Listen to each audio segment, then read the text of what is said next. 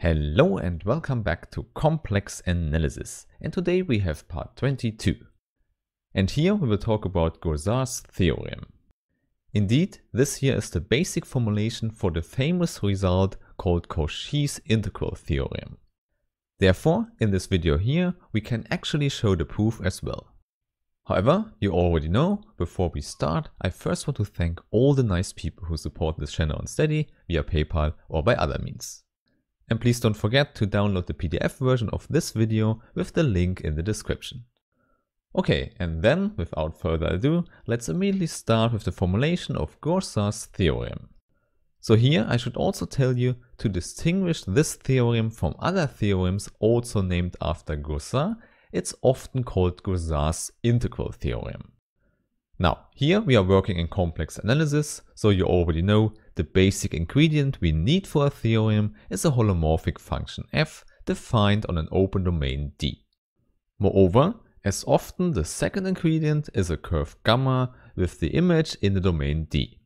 And in fact, for Goursat's theorem, this should be a special closed curve.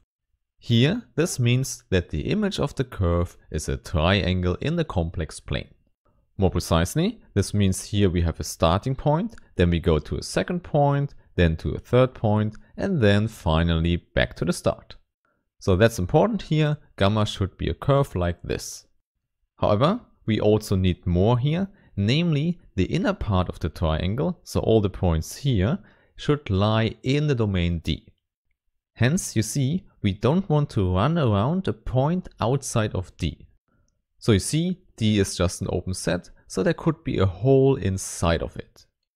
Hence, the important part is that our triangle curve does not include this hole.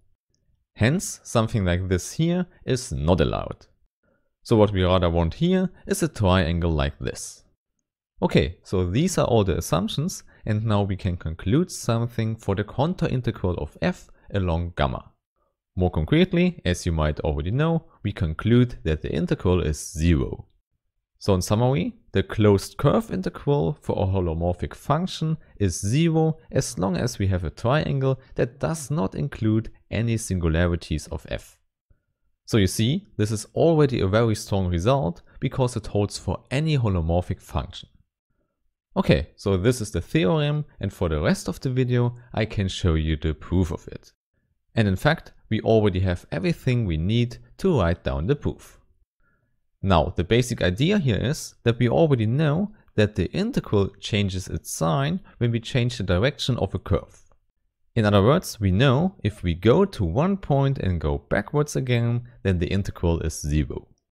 So for example, an informal way to write this down would be to say we have 0 when we first calculate the integral along the green curve plus the integral along the blue curve.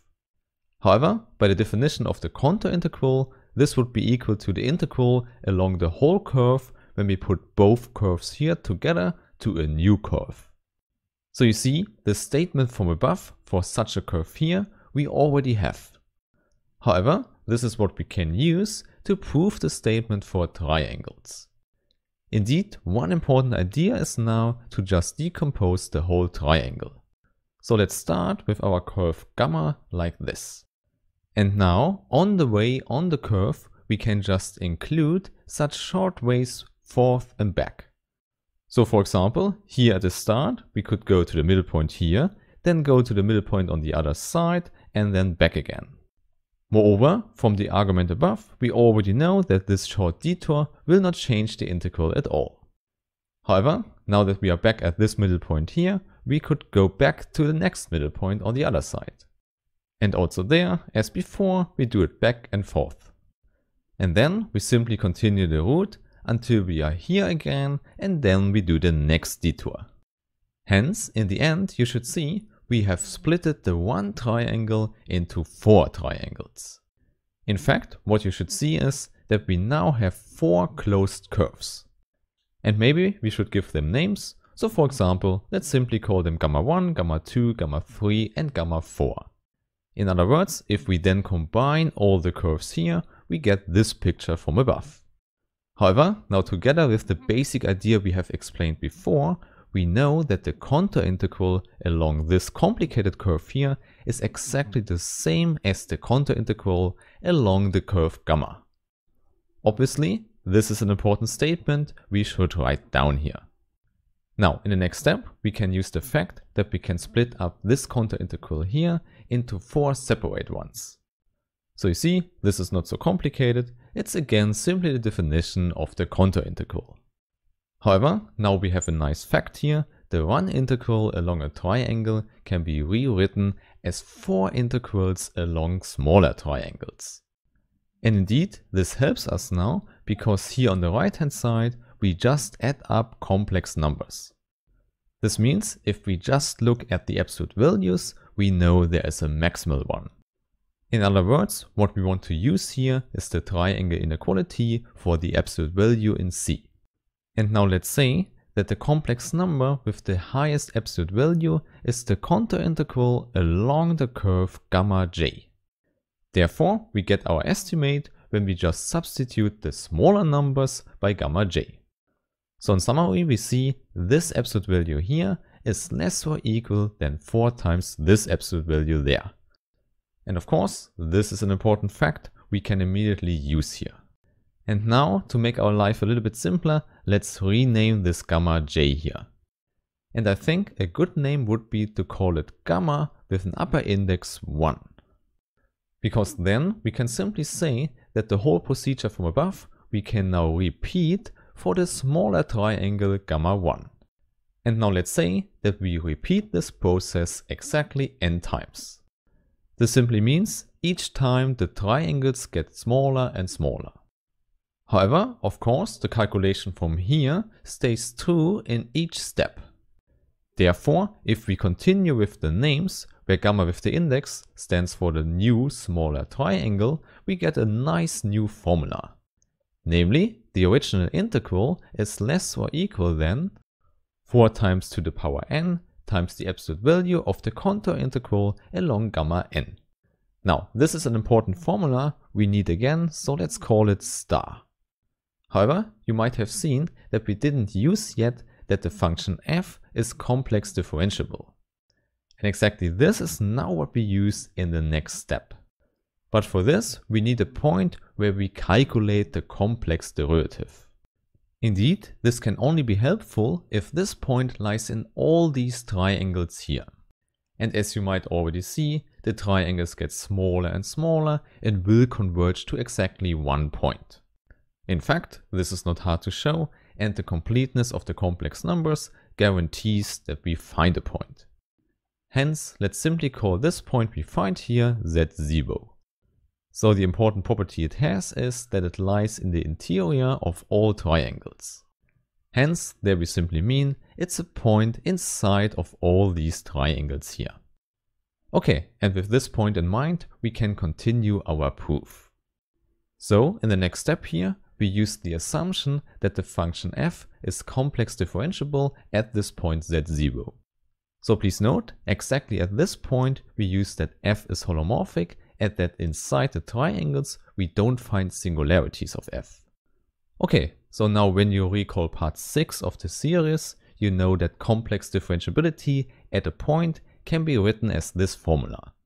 Or more precisely, it means there exists a complex number f prime z0 and a rest function phi. And of course, with the property that this equality and this limit is fulfilled.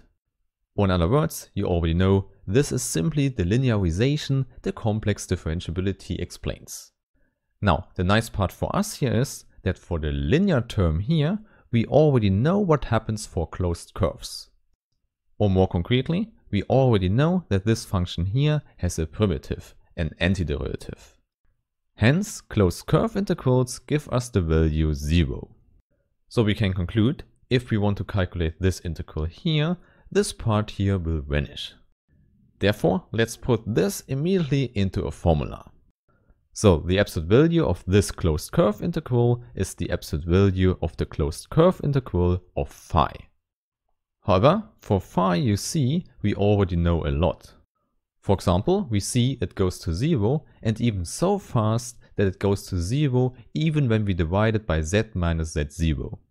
Therefore, we can rewrite the function phi of z with a new function psi of z times z minus z0.